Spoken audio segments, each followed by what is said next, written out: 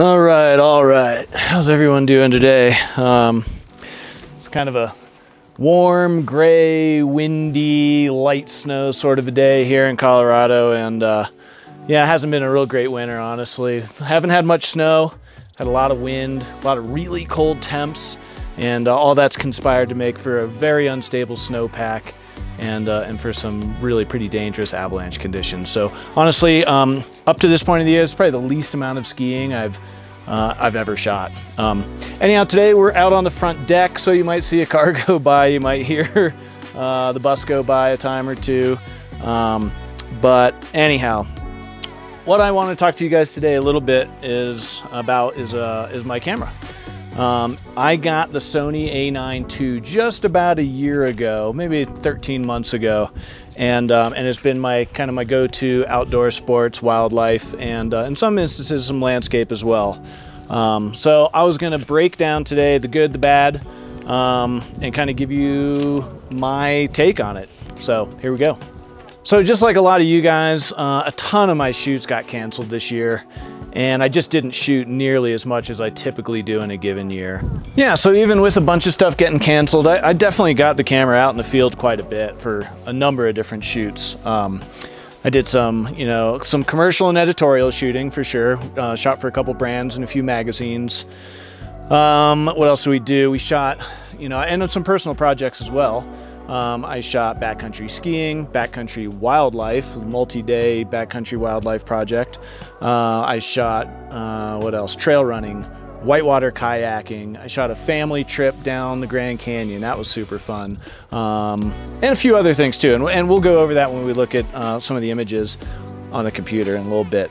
I'm gonna give you a quick background of where I'm coming from. I shot Canon for many, many years. I've had, I don't even know, a dozen Canon cameras. But most recently I was shooting, before Sony, I was shooting the Canon 1DX, the Canon 5D Mark III, and the 7D Mark II. So that's kind of where I'm coming from and how I'm comparing the mirrorless setup to that Canon DSLR setup. Okay, so let's talk about what I like. And first things first is image quality. It's incredible, and as you would expect it to be. And honestly, I think just about any modern camera nowadays is gonna have really good image quality, and this certainly is true for the a9II as well. It's crisp, it's clean, it's sharp. I get great highlight and shadow recovery and post-production. The image quality is incredible. It's as good as I could ever ask for. Okay, autofocus. Autofocus on this camera is simply incredible. It locks onto subjects and it really doesn't let go. And I'm going to even show you some multiple, 67 shot bursts where every image is sharp and in focus. It's just really incredible. It's you can also personalize that autofocus system to do it however you like your autofocus setup. You can do it. It's very customizable. Speed. This camera is fast, really, really fast. Like I said, the autofocus speed is really fast to acquire and keep hold of subjects. And then the frame rate as well is just, 20 frames a second is even more than I need. Now the new Sony A1 has come out, and that's 30 frames a second, which is essentially video. That's way more than I need. Even 20 is too much. I tend to double up on shots. And am I getting 20 frames a second? I'm not totally sure I am, but I certainly am not feeling like I have any gaps in my sequences, that's for sure. So yeah, it's really fast and it's going to do everything you need for your outdoor and action sports shoots. Okay, build quality. Let's talk about that a little bit. This is a really well built camera body. It is very well sealed to moisture and dust, and I have put it through the paces there. There's no doubt about it. I've shot it in raging blizzards where we're just getting caked with snow. It's snowing 2 inches, 3 inches an hour. And I've also shot it in the desert where there's sand and dust blowing everywhere. And you know, I have no infiltration of water or sand or dust or anything like that in the camera. So it's a really well-built body. Okay, ergonomics and handling, we'll touch upon that a little bit. Yeah, it's good. It's got a nice deep grip here. I'm not a huge guy. I don't have giant hands or anything like that, but it fits me very, very well. So as far as ergonomics go, it's great. I also really like the button placement. I am, you know, a pretty basic shooter in a lot of ways. I put it in manual and I shoot full manual in RAW, and then from there I am adjusting, you know, aperture, ISO, and shutter speed, of course, and I do that all right here. It's very easy to do with the buttons. But what's really nice is that right on top here is I have access to all my different frame rates from high to medium to low, and I access that a lot. So that's really handy to have right there. The other thing I do a ton is I switch between autofocus continuous and autofocus single shot, and that button is also right here, and I cycle between these two modes all the time. So really the most important things to me are really front and center and very easy to get to. And I do shoot this camera with gloves more often than not, and it's pretty good with gloves. I feel like, you know, the DSLRs are a little better in that regard. The buttons and dials are all just a little bit bigger, but it's fine. It works fine with gloves. Okay, let's talk about the menu system. The menus on the Sony cameras are something they seem to get knocked for a lot, but honestly, I don't really have any issue with it. I use the function button here, and within that function button, you can basically put all the functions that you're going to use on a typical day shoot, and that you can access them right there. So really, I don't even have to dive into the menu system. I just hit this function button, and the things that I'm going to toggle through during the course of a typical shoot are right there. So, you know, I can switch between electronic and mechanical shutter, super easy. I can go to eye autofocus on and off, super easy. Animal eye autofocus, super easy. White balance is right there. They're just the things that I'm gonna use often, are very easy to get to. So honestly, I have no issues with the menu system at all. Battery life. This is another thing that I think in the early days of mirrorless, people really did not like about mirrorless, and that was the battery life. But now with the newer batteries, I don't know what these are called. Oh wait, it says right there. I don't know, lithium ion Z battery. I just don't have any issues with it. I can shoot outside all day in frigid, I mean single degree temps or even sub-zero temps with a single battery. I always have an extra battery with me, of course, but I don't know that I've had to replace my battery on a shoot yet. So battery life is not an issue with this camera at all. It's great. Okay, let's talk lenses real quick. What am I shooting? What lenses am I shooting on the Sony a9II? I am a Sigma ambassador, so obviously I'm shooting all Sigma lenses. My typical kit includes a 14-24, a 24-70, a 7200, a 100-400, and a 150-600. Those are that's my go-to lens kit, and you know, some version of that is with me every day that I'm out in the field. More and more the Sigma lenses, we're getting more and more the DGDN, meaning that they are a native mount to the Sony body. So what that means, I don't need any converters, right? I have the body right here, just goes right on. I don't need anything else to go with it. For a few of the lenses that I have, I am using the MC11 converter, and it's working really well. I can show you some examples of me using the MC11 with both the 7200 and the 150-600, and it's sharp, it's fast, it's quick. I really don't hesitate to use it at all for any professional applications. Okay, so let's talk about some of the issues I have with this camera. And there's not much, but a couple things. Dust. Dust is certainly a thing with the mirrorless cameras. You know, when you go to switch lenses in the field, which I do a lot, it's very easy to get dust in there. So I just make sure that I always have, you know, a couple sensor cleaners with me, sensor swabs, a little, you know, a little rocket blower, and you know, I just make sure to keep it clean when I'm out in the field. Not that big of a deal, but I do wish they had some sort of a cover. And I think the new A1 has that. So when you are switching lenses, a little cover kind of comes over the sensor so it doesn't get all mucked up in the field. So that's one thing. The other thing that kind of drives me nuts is where the lens release button is. It kind of sits in here. On my Canons, it was always on this side, on the outside, and it was really easy to change the lens. You could just pop it off. You could hold two lenses, pop it, change it. It was super easy. With this one, it's just a little harder to get to, and it's just a little more awkward. Maybe that just takes some getting used to. I don't know, but I bet everyone that has moved from Canon to Sony would love to see the lens release button on this side. What else? It is a little bit laggy. When you're starting in the off position and you turn it on, the time it takes to fire up and get, the viewfinder going and everything working, it takes, I don't know, a couple seconds. It's noticeable. When I'm shooting action sports, it's not that big of a deal. With wildlife, it can be a little bit of an issue from time to time. If you're hiking around and all of a sudden you see an animal right there, there's an elk right around the corner you weren't expecting, you fire up your camera, and in that 2 or 3 seconds, the animal might just take off. So it is a little bit laggy. I would love to see improvements there. I don't know if the A1 has made any improvements there or not. And again, it's not a deal breaker or anything, but it is something to note.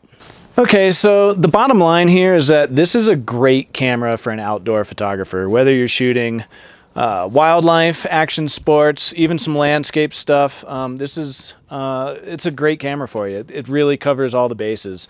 It's weather sealed, so on days like today when it's snowing or raining a little bit, you don't have to worry about it too much. The image quality is amazing. The frame rates are amazing. The autofocus system is awesome. You really can't find too much to fault with this camera, honestly. It's awesome. But yeah, the snow is starting to pick up a little bit here, which is a good thing. It means I'll be hitting the road here probably in the next day or two to go finish up a couple photo shoots, a couple commercial shoots. But anyhow, let's go inside. We'll hop in on the computer and dig into some files, and I'll show you what exactly I've been shooting with this for the last year. Here we go. Okay, so back inside at the computer, we're going to take a look at some of the files here, kind of show you how I've been using the a9II. So let's just dive right in. As you can see here, this is right when I first got it. These ski shots here are probably the very first shots I ever took with the a9II. Here's some more ski stuff, and let's just kind of look at a file here so I can give you guys an idea of really what we're looking at. So typical shot, I got my skier coming at me at a very high rate of speed. He's flying through the snow. Snow's flying everywhere. He's zigzagging all over the mountain. The camera's autofocus picks him up, locks on him, and we get shots like this. So let's zoom in here and see how sharp it is. This one was shot with what lens? The 7200 Sigma 7200 S lens. And that's with the MC11 converter, and it's still that fast and that sharp. So here we are, 200% crop, and it's pretty much perfect. It looks great to me. Very, very happy with the image quality here. What else we got? Let's keep on cruising down a little bit here. Weather sealing. Here we go. This is a shot with Michael Maroney and myself in the Colorado backcountry, and yeah, it was snowing super hard. It was dumping. Everything is sopping wet by the end of the day, and the camera and the lenses did just fine. The Sony a9II is very well sealed. Most of my Sigma lenses are also sealed, so the two of them combined worked really well, and they really just didn't blink when it came to stormy photography like this kind of stuff. I mean, it was snowing real hard. So what else do we have going here? The other thing that I really like about that autofocus is how fast it picks up and engages and locks onto the athlete. So let me find a few of those here. What are we looking at? Oh, some stuff for REI.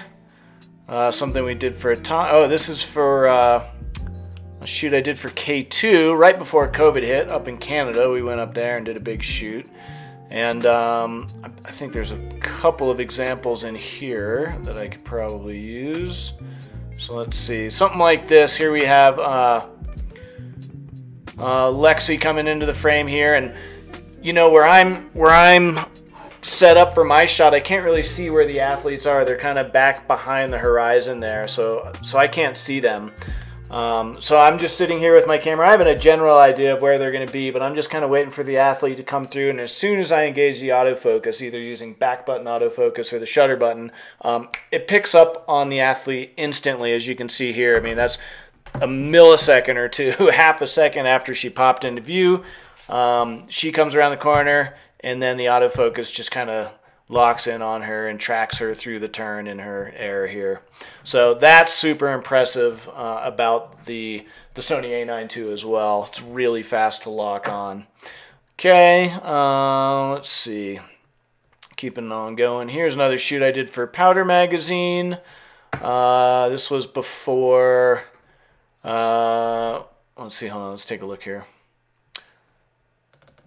So this is also really impressive too. So when you have a bazillion snowflakes between yourself and the athlete, it can be really hard for the autofocus system to stay on the athlete. A lot of times it wants to move and focus in, you know, on the snowflakes that are between you and the athlete. But let's look in here, and you'll see just how well it stayed on the athlete, who's like essentially hiding behind all that snow there.